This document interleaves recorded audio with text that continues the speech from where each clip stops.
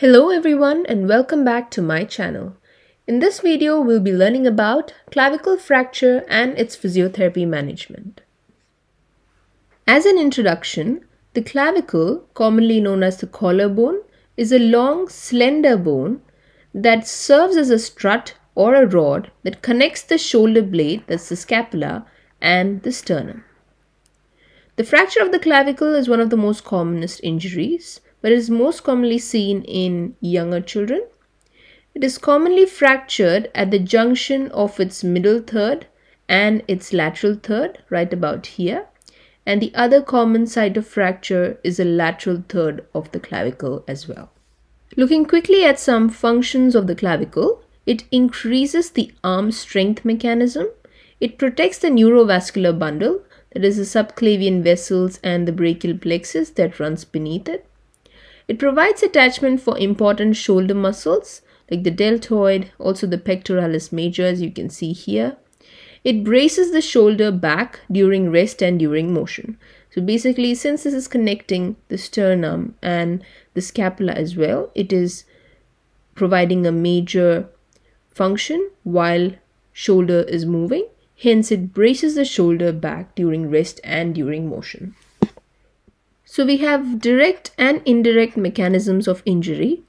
Under the direct mechanism, we have fall on the point of the shoulder and also direct trauma to the clavicle due to accidents, which make up 8% of the cases.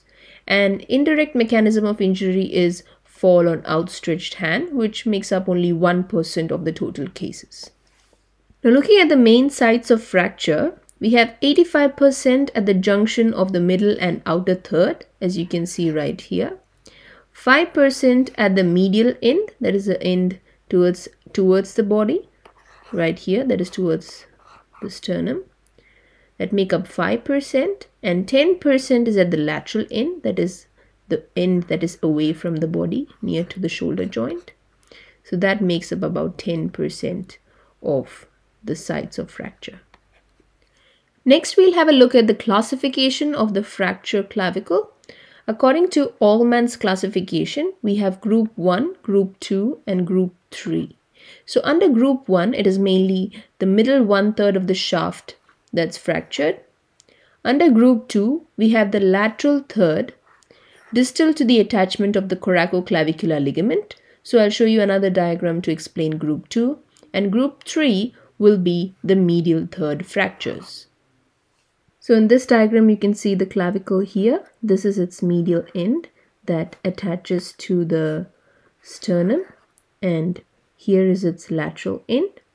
And here you can see the shoulder blade and the coracoid process. So the coracoclavicular ligament, as you all know, is the ligament that connects the coracoid process of the scapula and the clavicle. So we have the coracoclavicular ligament. So the Group 2 kind of fractures that I was talking about earlier occurs in the lateral third, distal to the attachment of the coracoclavicular ligament. That means away from this ligament, somewhere right here.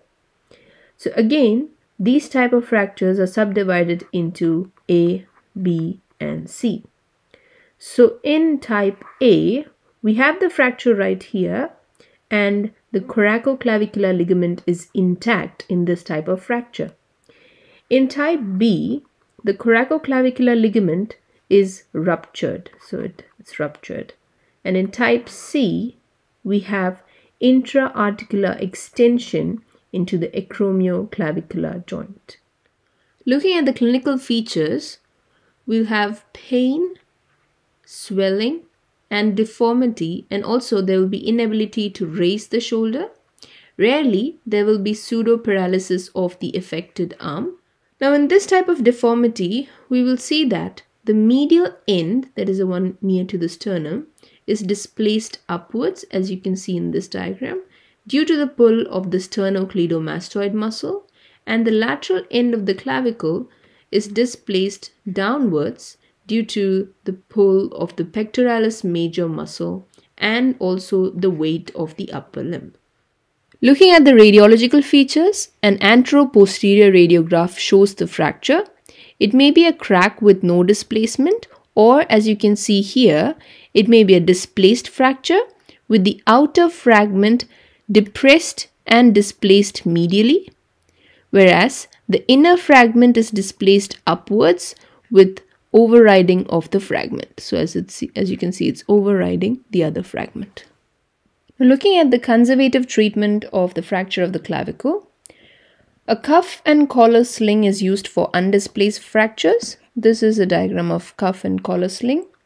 Strapping is done after reduction of the fracture, and a figure of 8 bandage helps to retract the shoulder girdle and minimizes overlap. So as you can see here, although this is not a figure of 8 bandage, but it's almost like a sling. So this kind of strapping is used to retract the shoulder girdles, and it minimizes the overlap of the fracture. Now, there is another method that's called the Billington yoke method, in which plaster of Paris is applied over a well-padded figure of 8 dressing. Not a sling, but it's done over the dressing. Now, if we look at the treatment plan for newborn to preambulatory children, so in this we are considering small babies, symptomatic treatment will be done if there is fracture of clavicle in them. And in this, the arm will be binded to the chest of the small child. Now, in the ambulatory stage, if they are 2 to 12 years old, usually figure of 8 bandages are used. And from 12 years to maturity, commercially available figure of 8 harness is used. It somewhat looks like this. So this is what we learned under the conservative treatment. The cuff and collar sling are used for undisplaced fractures. The figure of 8 bandage, it helps retract the shoulder girdle and minimizes overlap. The Billington yoke method is plaster of Paris over a well-padded figure of 8 dressing. Now, under the treatment plan, newborn to preambulatory, symptomatic treatment is done where the arm is binded to the chest. In ambulatory stage, figure of 8 bandages are used. And from 12 years to maturity, commercially available figure of 8 harness is used. So under surgical treatment, rarely open reduction and internal fixation are needed for fracture of clavicle, and they are needed in the following conditions. So mainly in open fractures, so if the skin and everything is injured, and if it's like an open fracture where it can be externally visible. If there is penetration of the skin by the fracture, then surgical treatment is considered. If there is epiphyseal displacement in children, if there is a non-union in fracture, so what we mean by non-union is if any of the conservative treatment methods did not work and it resulted in a non-union, then the surgical treatment is considered. In cases of floating shoulder, that is a condition where both the scapula and the clavicle are fractured. And if there is any injury to the neurovascular bundle, just like how I said, the subclavian vessels and the brachial plexus run beneath the clavicle. So if there is any injury to them, if there is exposed soft tissue interposition, if there is any localized fracture near the AC joint, the acromioclavicular joint, and also I have a small mnemonic to help you remember these points. That's the open field. So you can refer that and remember these points for the surgical treatment, or what's the indications for surgical treatment. Now, the different methods for internal fixation are intramedullary fixation with K-wires, and also rigid plate and screw fixation is used for internal fixation methods. Now, some of the main complications of the fracture clavicle is neurovascular injury. Just as we discussed earlier, immediate or delayed neurovascular injury can occur. Commonly affects the subclavian vessel. So here is a diagram. You can see the right subclavian artery, the right subclavian vein, and you can also have the medial cord of the brachial plexus that can be affected by the fracture of the clavicle. Now, malunion is another complication. So it can be a cosmetic problem and it rarely impairs function. So some of the problems that can be caused due to malunion are some cosmetic complaints and orthopedic complaints. There might be some patients who find it difficult to use their shoulder without fatigue, so frequent shoulder fatigue. There will be sleep problems, inability to sleep on the side of the fracture, and also some neurological problems like thoracic outlet syndrome. So the that's malunion. And talking about non-union, it's rare and requires open reduction, as we discussed in the earlier slide, internal fixation and bone grafting. Now moving on to the physiotherapy management, the basic objective is to restore full range of motion for the shoulder. So in conservative treatment, as we had looked at earlier, in the first 3 weeks of conservative management, we have to ensure the figure of 8 bandage holds the scapula in a braced up position, and early passive range of motion is encouraged in conservative treatment. So the period of immobilization in this figure of 8 bandage, or the cuff and collar brace, ranges from about 2 to 6 weeks depending upon the patient's comfort. And then with gradual progression from passive range of motion, we move to active range of motion exercises for the shoulder. So after the initial 3 weeks, we can initiate small range movements. So earlier we were focusing on the passive range of motion, and slowly we will increase the patient to start with active range of motion exercises with small range movements initially. And gradually we will increase the range using Codman's pendulum exercises. So that's the one that you can see here.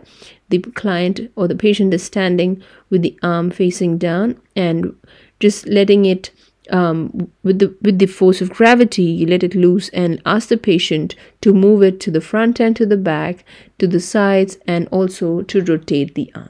We will also be using relaxed passive movements to reach the extremes of each range. So if the patient is lying supine, we will passively help the client to flex his or her elbow, abduct the elbow to in range. So that's relaxed passive movements. And then we have resisted exercises with dumbbells or self-resistance. So we will use the dumbbells, maybe a 1 kilo or a 0.5 kg dumbbell, and we will ask the patient to flex his shoulder or abduct his shoulder, simple exercises, or just bend the elbow, just do some biceps curls with the dumbbells. And we can also give them some simple resistance band exercises. So we have self-resistive exercises and mobilization with band as home exercises.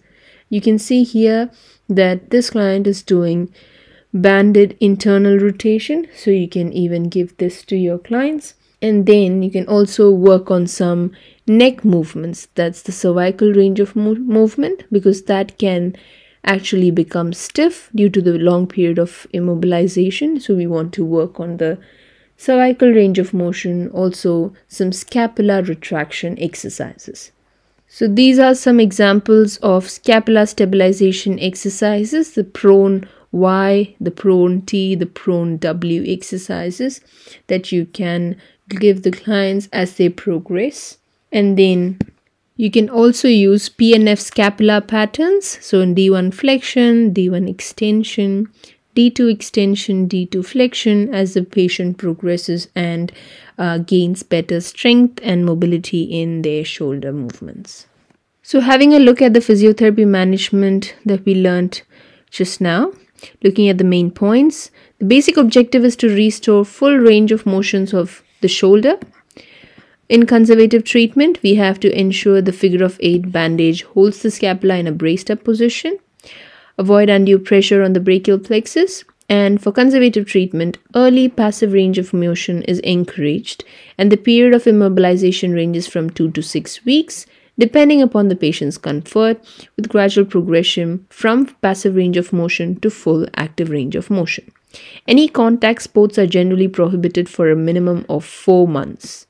Looking at the mobilization after 3 weeks, we initiate with small range of motions in movements initially and gradually increase it using the Codman's pendulum exercise, which was shown in the earlier diagram. And we also use relaxed passive movements to reach the extremes of each range, resisted exercise with dumbbells or self-resistance, or even with a resistance band. teaching self-resistive exercises and mobilization with a wand as home exercises. You can give them cervical range of motion exercises, scapular retraction, and you can progress to scapular PNF techniques as I showed in the diagram, and also the scapular rhythm exercises, scapular stabilization exercises, and also resistance band exercises as we saw in the earlier diagram, the internal rotation, external rotation, and rows with the resistance band. In surgical treatment, gradual mobilization starts 8 to 10 days post open reduction in internal fixation. Relaxed pendulum movements within the sling is started. Pain is managed with thermotherapy or cryotherapy, which is the same in the conservative approach as well. And the physiotherapy management is similar to the conservative approach, and we progress each exercises according to the client's progress. I hope you found this video helpful. To get the notes of this video, you can click on the link given in the description below, or visit my website to get the notes on clavicle fracture and its physiotherapy management and other topics of anatomy, physiology, and other health science subjects. To get updates on my latest videos, click on the subscribe button. To get notifications, tap on the bell icon. Thank you for watching.